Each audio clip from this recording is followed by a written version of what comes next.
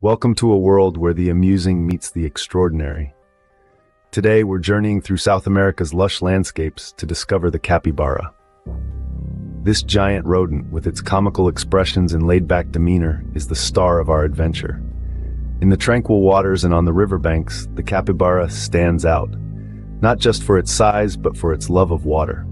Semi-aquatic, these creatures spend their time lounging in rivers, ponds, and marshes. Their swimming style? Think giant floating potatoes paddling through the water, both hilarious and oddly endearing. But water isn't their only love. Capybaras are social butterflies living in large herds. They engage in a range of social behaviors: grooming, vocalizing, cuddling, and napping. Especially napping.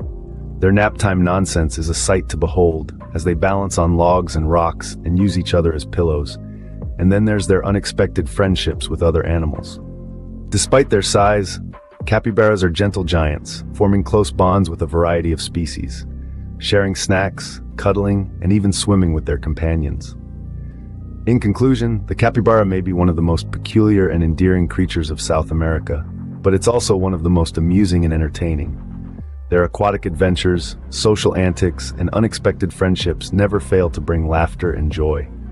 So meet the capybara, South America's giant rodent with a giant personality.